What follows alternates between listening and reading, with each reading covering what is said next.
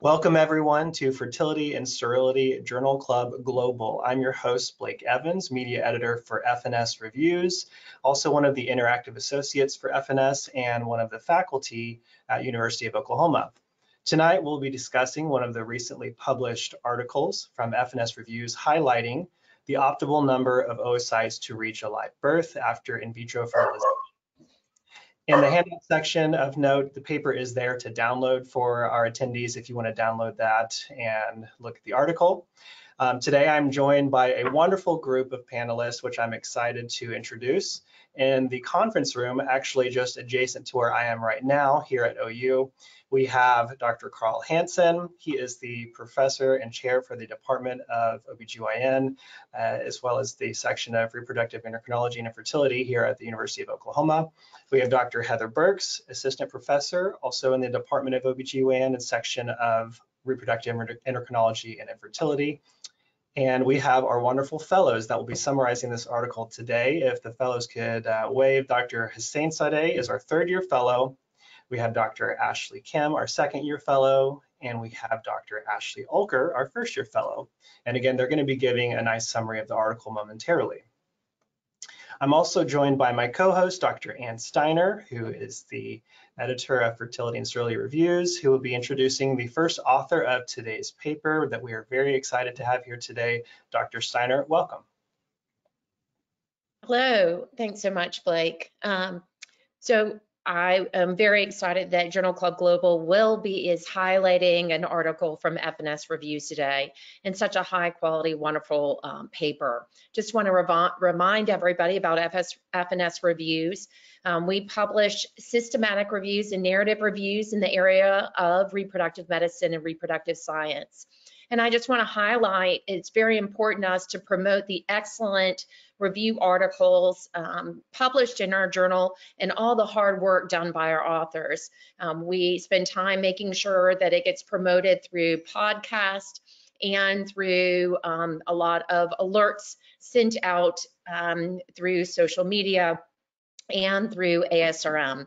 So I just want to make sure that everybody's aware about these wonderful opportunities to hear about our journal and the papers in our journal, and to highlight the wonderful work that our authors are doing.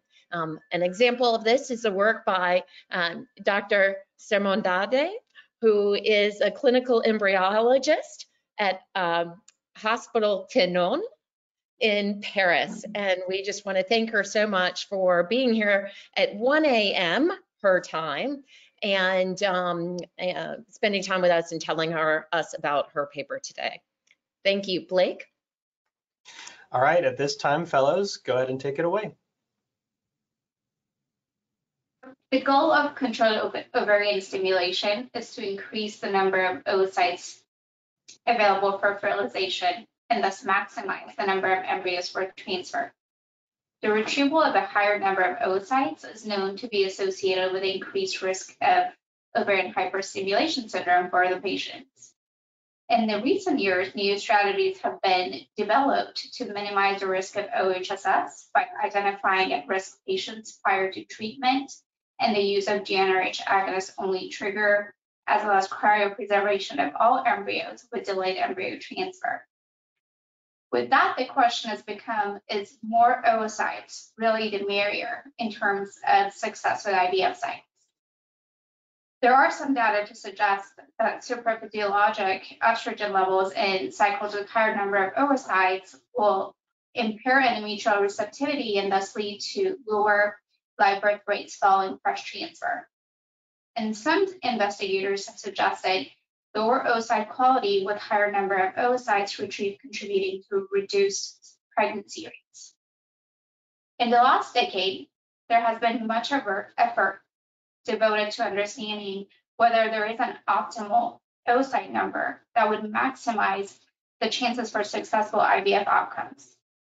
Some studies have demonstrated 10 to 15 oocytes as the optimal number to achieve maximum live birth rates following fresh embryo transfers. The systematic review and meta-analysis seeks to answer the question of whether the more oocytes, the better, in terms of both fresh and cumulative live birth rates from IVF cycles. So a systematic review with meta-analysis was performed.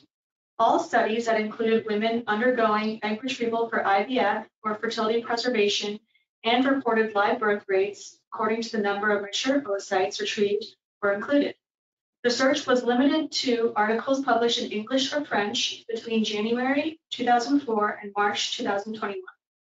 2 independent reviewers performed study selection and data extraction according to Cochrane methods. The mean weighted threshold of optimal oocyte number was estimated from documented thresholds, followed by a 1-stage meta-analysis on articles with documented or estimable relative risks. Several sensitivity analyses were also performed, adjusting for female age. Of the 1,090 records screened, 102 full-text articles were assessed for eligibility, and 45 studies were ultimately eligible for assessment. When assessing the live birth rate, 27 studies were included. However, only 3 studies evaluated the relationship between mature oocytes and live birth rate. Thus, a meta-analysis could not be performed on that specific topic. The association between number of total retrieved oocytes, both mature and immature, and live birth rates was evaluated by assessing 24 studies, including over 1 million patients and nearly 3 million IVF cycles, corresponding to clinics in 4 continents. 22 studies were ultimately included in the meta-analysis. Pooled dose outcome revealed live birth rates after fresh embryo transfer increases with increasing number of oocytes, but reaches a plateau after 15, and even showed a slight decline beyond 20 to 25 oocytes. When assessing cumulative live birth rate, 26 studies were included. However, again, only 3 studies evaluated the relationship between the number of mature oocytes received and cumulative live birth rate. Thus, the meta-analysis could not be performed specifically regarding mature oocytes. The association between the number of retrieved oocytes, both mature and immature, and cumulative live birth rate was evaluated by assessing 23 studies, including a total of over 600,000 patients and over 900,000 IVF cycles, spanning 4 continents. 21 studies were eventually included in the meta-analysis. In total, the pooled dose outcome revealed that the cumulative live birth rate increased with increasing numbers of oocytes retrieved, showing an inflection after 10 to 15 oocytes, but continuing to increase beyond 15 oocytes rather than plateauing. A sensitivity analysis according to age groups was performed because a strong interaction with female age was suggested. However, all statistical models had limited interpretability, likely due to small sample sizes, particularly at high oocyte yields. So in conclusion, the systematic review and meta-analysis shows a nonlinear relationship between the number of oocytes retrieved and both live birth rate and cumulative live birth rate. Above 15 oocytes retrieved, the live birth rate after fresh embryo transfers likely plateaus. Therefore, the authors propose a possible freeze-all strategy be offered for greater than 15 to 20 oocytes retrieved. In contrast, for cumulative live birth rate, continuous increase is seen beyond 15 oocytes retrieved. This may demonstrate that high oocyte yields do not have deleterious effects on oocyte quality, a concern that is strongly debated in the current literature. The authors caution that the quality of the statistical model used in the study does not allow formal conclusions to be drawn, especially for higher number of oocytes. These results could reflect actually good prognosis confounding factors rather than efficient variance simulation. A careful evaluation of risks and benefits should be done prior to routinely implementing high FSH starting doses for all patients. The study contributes to the literature with the meta-analysis regarding the optimal study number of oocytes retrieved and live birth rate and cumulative live birth rate, a frequent and relevant question in daily IVF practice. Excellent. Thank you all so much for the summary. Before we get to our questions for our author, we're going to have just a couple of poll questions for the audience. Thea, if you don't mind putting that up, and we'll have all of our attendees vote. There should be a box that pops up here momentarily. So the first one is, do you offer fresh embryo transfers?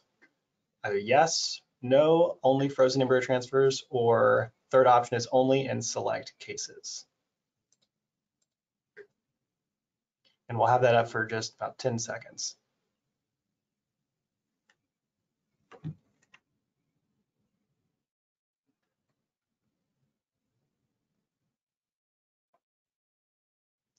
Okay, so it looks like 60% do offer fresh embryo transfers, 11% say no, only frozen embryo transfers, and 29% of our attendees say only in select cases.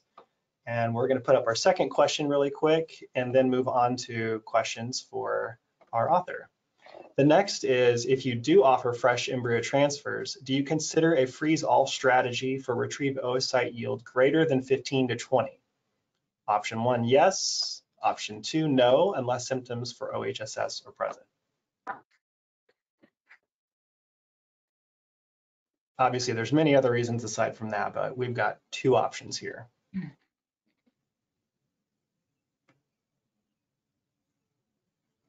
Okay, 74% say yes, they offer fresh transfers. 26% say no, they do not offer fresh transfers unless symptoms for OHSS are present. Okay, excellent. So in the OU group, if someone could, or whoever's going to read the first question, please go ahead and do that. Start with the first question. So given that your findings advocate for a freeze-all strategy, what would be your recommendation in an area that does not have mandated IVF insurance coverage? Well, to start, I would like to thank you for giving our articles the opportunity to be discussed during this journal club. So it's a real pleasure to be here, and I'm going to try to answer your question, which is a very interesting question. As you may know, in France, IVF attempts are fully reimbursed by the National Health Insurance. So we are not necessarily very used to thinking in terms of cost effectiveness, but indeed, freeze-all strategies involve some extra costs related to treatments as well as non-medical extra costs. So I guess that freeze-all should only be proposed only in some well-defined indication in which its benefits have been formally demonstrated. And according to our findings, there is a plateau for the live birth rate after fresh embryo transfer above a threshold of around 15 retrieved oocytes. And some of our statistical models even observe a decrease beyond rather 20 oocytes, I would say. So in order to avoid those extra costs linked to systematic freeze-all, one of the compromise we could propose would be to perform a freeze-all beyond 20 oocytes, and not only for the efficiency of the fresh transfer, because live birth rate may drop beyond 20, but obviously also for the safety of the women, because of the major risk of ovarian stimulation syndrome. And on the other hand, I would say that between 15 and 20 oocytes, it would not be unreasonable to me to maintain a fresh transfer if the clinical conditions allow it, because even if the clinical live birth rate stagnate, they probably remains quite good, and probably as good as for less than 15 oocytes.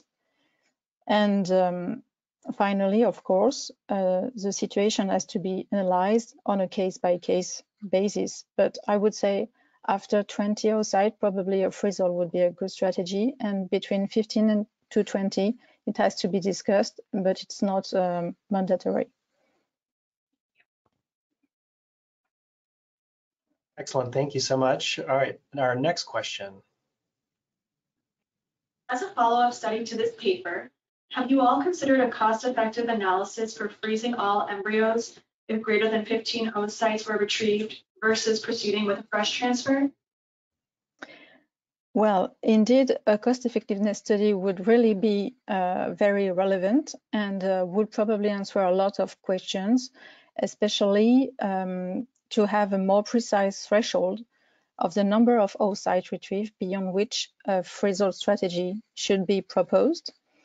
Unfortunately, it's not planned by our team, but we could imagine a study with different subgroups with different thresholds of number of oocytes for example, 15 or 20 oocytes, as in our study, but also perhaps also 10 oocytes, and to check the cost effectiveness results of proposing this type of thresholds.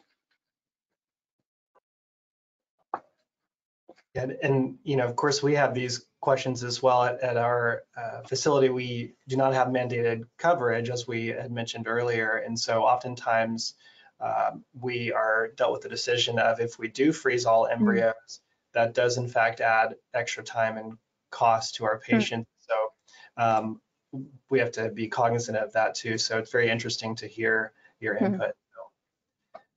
Okay, and our next question, please. What would you say is, you may have alluded to this earlier, but the biological explanation for the live birth rate drop-off after 15 oocytes retrieved? Perhaps an increased progesterone level in the shifting of the window of implantation, or supraphysiologic estradiol levels, or the increased risk of OHSS?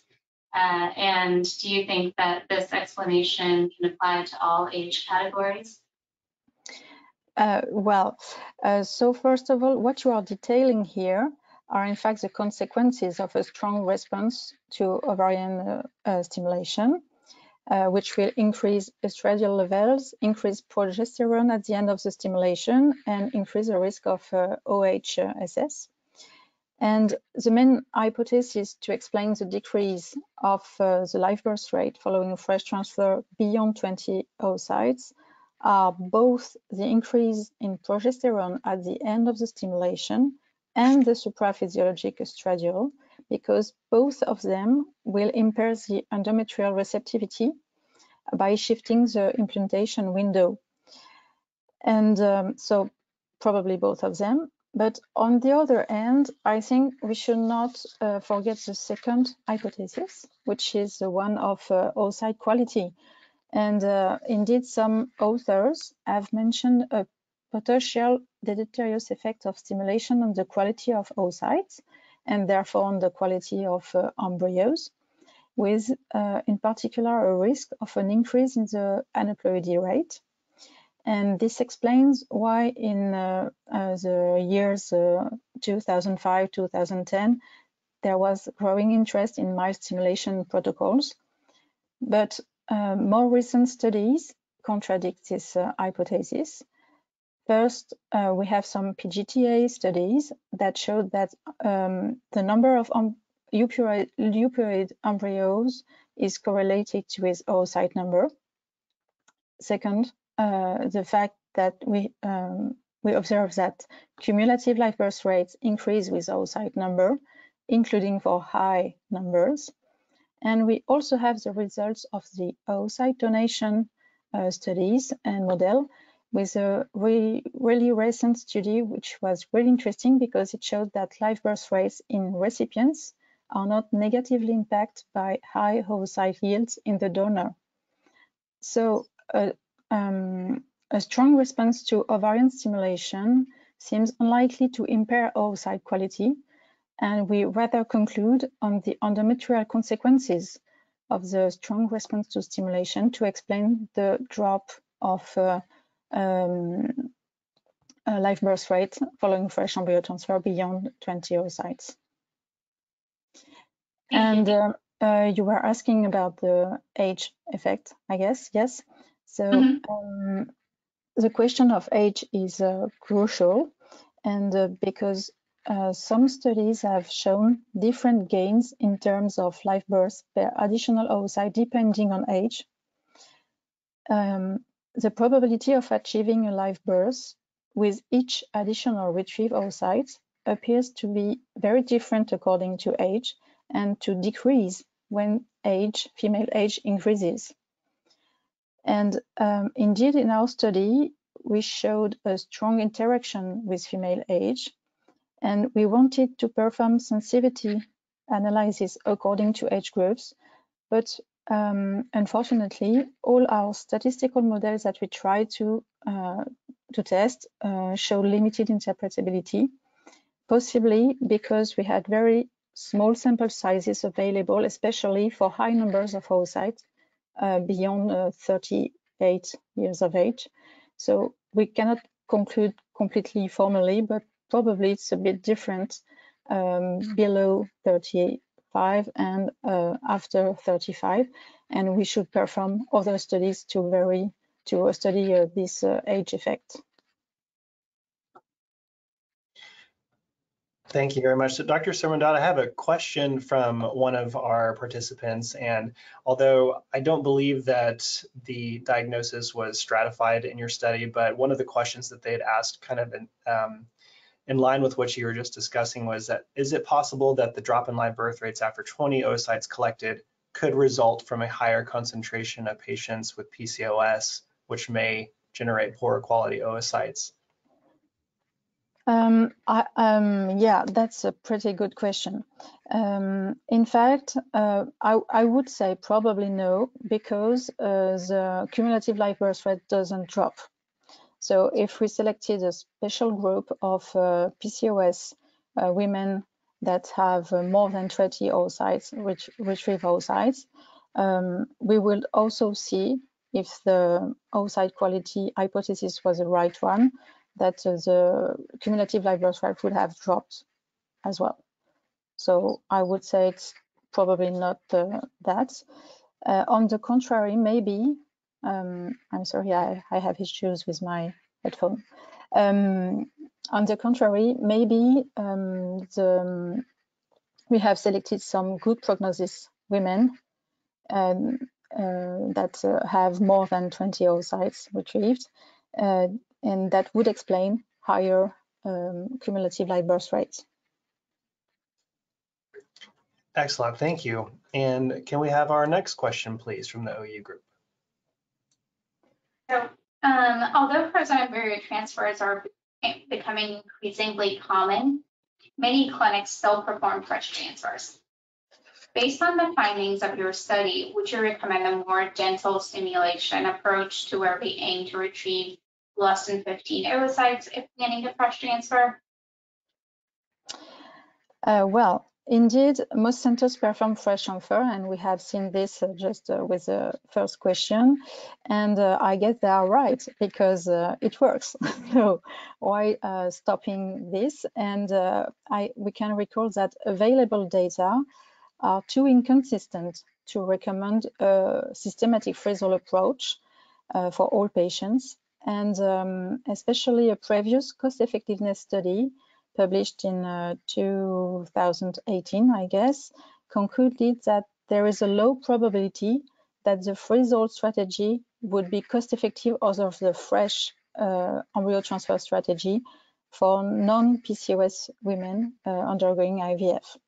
So I think you are right to perform some fresh embryo transfers.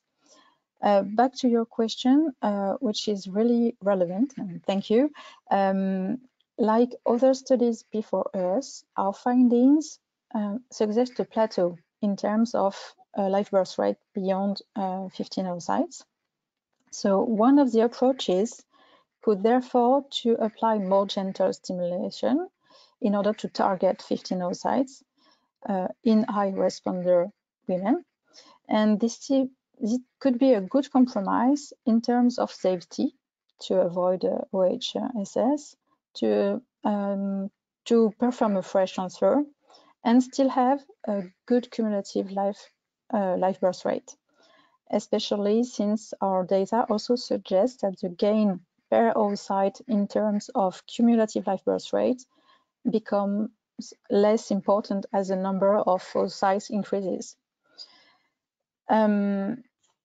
On the other hand, the disadvantage of this strategy, aiming to obtain only 15 oocytes, would probably that a few live births will be missed.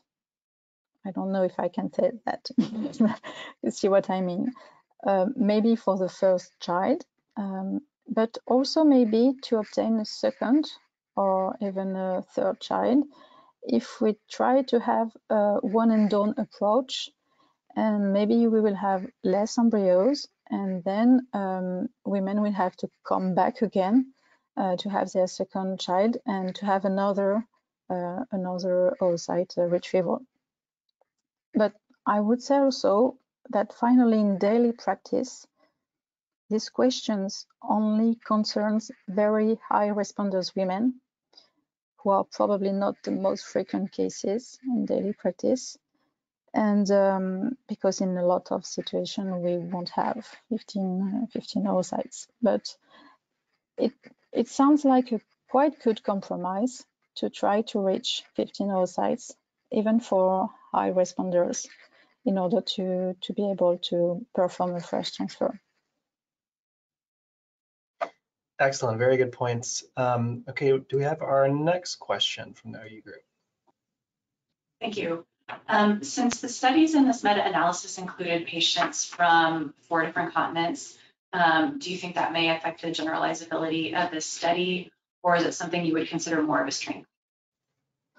Well, I would rather say that we consider it as a strength of the study, precisely allowing us to consider that our results are quite generalizable, even if ovarian stimulation protocols may vary a little across different countries, and possibly also varies depending on the centers in the same countries. But we think that it's maybe a strength of our study, and probably our results are generalizable to every country. Yeah, and correct me if I'm wrong, Dr. Shermanad, but it's in the study and for our participants, it's over 1 million patients total in your study, which included over 3 million IVF cycles. Yeah. Obviously, very, very strong numbers to support this data too. So very impressive. Okay. All right, excellent. Thank you, Dr. Burks. And our next question, I believe Dr. Hansen has for us. Yes, thank you very much. I really enjoyed this paper. The question I had has to do with figure 3 in the paper, and I'm realizing now that not everyone has the paper in front of them to look at the figure, but it plots the relative risk of live birth against the number of oocytes that are retrieved with a fresh embryo transfer. And sometimes the relative risk can be hard to transfer into absolute terms. And then this graph is also plotted on a log scale. So it's hard to see how much that line falls down, but for those that don't have it in front of them, this curve goes up till around 15 to 20 oocytes retrieved, and it plateaus, and then it begins to fall off, but it falls off fairly gently. And so my question would be, can we put that into absolute differences in outcomes? For example, if I had a good prognosis patient, perhaps a 45, 50% chance of live birth after a single embryo transfer, if that patient had 15 oocytes retrieved, which would be the peak compared to maybe 30 or 35, what would you say that difference might be in absolute terms? Wow, this is a very tough one. So, in fact, those figures, just to remind you, they are here to show the type of relationship. So they are not supposed to be used in order to have some absolute numbers. But just a few words about the methodology we used in this meta-analysis. So briefly and very schematically, because I'm not a statistician, the statistics that have been used here are a dose response model, much like in pharmacology, in fact, with the dose being the number of retrieved oocytes and the response of the outcome being the live birth rate. And indeed, we use a log scale to favor visualization. So each relative risk does not correspond to a live birth, but it's related to the chance to obtain a live birth when comparing it with the live birth with only one oocyte. So it's impossible to give an equivalence in live birth rate in relation to a number of oocytes with these curves, but it's possible to try to approach the difference between two risk ratios. So, for example, I have tried to calculate the difference with your example, and we could calculate 3.2 minus 3.5 divided by 3.5. So the risk ratio for 1330 oocytes minus the risk ratio for 15 oocytes. And it corresponds to a decrease of about 10%. But it's difficult to interpret because we do not have the absolute risks, and we do not have the confidence interval. And as you have seen, for 15 oocytes and onwards, there is a widening of the curves corresponding to the limits of the confidence interval, and it's quite huge. So it's really difficult to have some absolute numbers. But I would say about 10% between those two groups of oocyte numbers. Thank you. Appreciate the work that went into that. But I think my statistician will not be very happy with my conclusion, but I'm trying. Thank you. I think you phrased it very well. And Dr. Steiner had a question for you as well. Yeah. So I'll actually put this out kind of to the group as a whole, you, Dr. Simonade, and also Dr. Hanson, Dr. Burks. Excuse me. So recently it just seems over the past couple of years we've had this multiple RCTs out now comparing fresh versus frozen embryo transfer, and repetitively they seem to be showing no benefit to the frozen embryo transfer.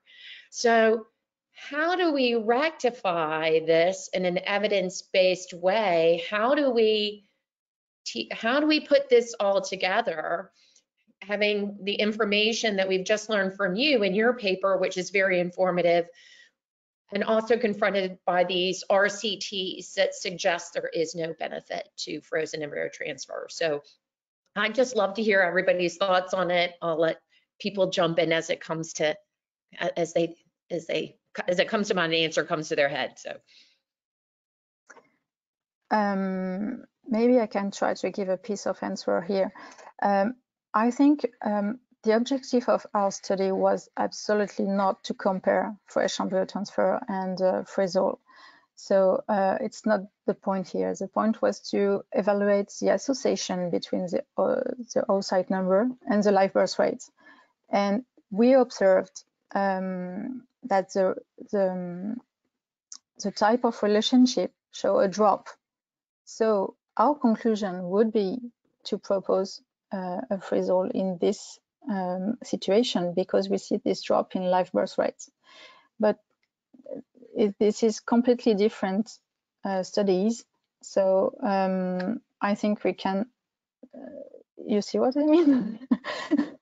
So I don't know how to end this sentence, but the objectives are different. And so we cannot conclude with this study that there is a superiority of freeze-all over fresh embryo transfer, or no superiority, because it was not the objective of the study, in fact. Yeah, I think that's a really good point, and it's a hard question to answer, but certainly when we look at the RCTs looking at a freeze-only strategy, there are little differences in patient populations. Some of them are day 3, some of them are blast transfers. And, we never look at the question in those papers that you're raising today, and that is, we don't ask how many oocytes they retrieve and how that might influence the outcomes in those studies. So they're just have enough differences that it's hard to apply them to the exact same situation. Yeah, that's kind of been my take home on this. I think a lot of the RCTs, or some of them, have even said they were going to exclude women that had an excessive response. Now, everybody's going to have a different definition of that. And so I'm just kind of thinking, maybe that in these RCTs, women with that had more than 15 eggs weren't included in the trials, or they weren't enough represented that we weren't seeing these differences in success rates of fresh versus frozen. And I think most of the trials have been conducted in Europe, where maybe not quite as aggressive stimulation as maybe in the US, I don't know, but trying to better understand, to rectify some of these findings in my head. But that's the only, I kind of agree with everyone. I think I'm agreeing with everyone that maybe we're just not, those RCTs aren't representative of really what we're talking about today. Yeah, maybe one of a piece of answer as well would be to have subgroups inside those RCT, depending on the number of oocytes retrieved, to see if there is an interest in some specific subgroups, for example, for high oocyte yields. We've got your next meta-analysis and systematic review for you to submit to F&S Reviews. Yes, go ahead and get that started if you could. So we do have a question from one of our audience participants. And although we kind of discussed this a little bit earlier, Dr. Sermandade, but one of our participants had asked, do live birth rates drop if we do a fresh transfer, even though we do not have OHSS signs or symptoms? I mean, obviously, there's a lot of other factors that play into that. Premature progesterone rise, we discussed supraphysiologic estradiol levels, but anything additional you might have to say to this person asking the question? Well, in fact, again, this study was not designed to look at OHSS or other complications of the ovarian stimulation.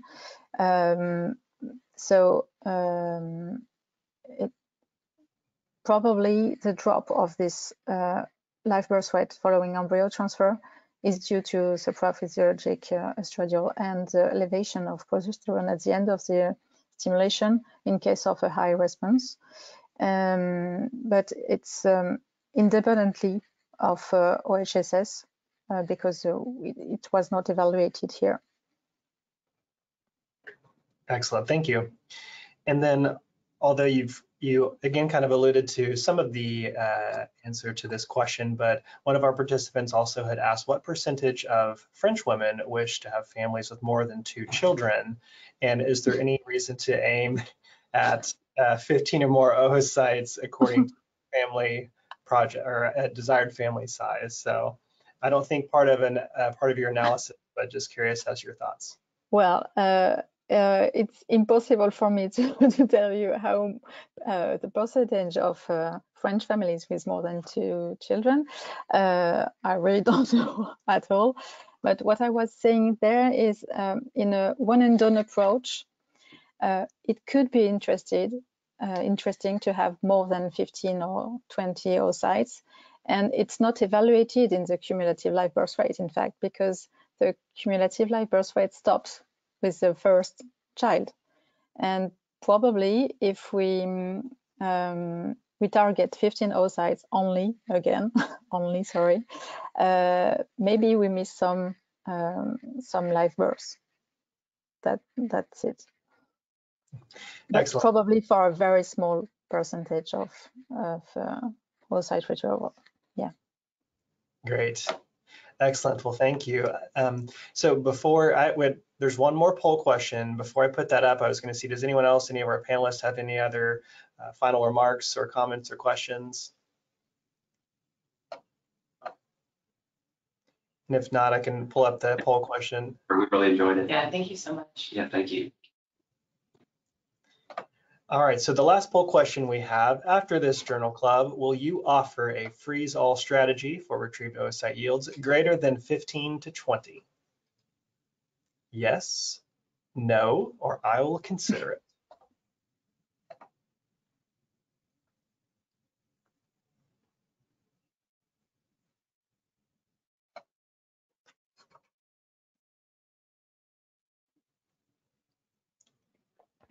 And the results are in. 67% say yes, they will consider.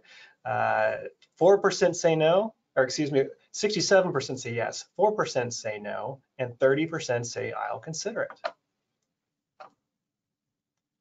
Excellent. Well, again, behalf of F&S Reviews, Dr. Sermondade, and us here at the University of Oklahoma, Dr. Steiner, we really appreciate your excellent work. We've really enjoyed this journal club.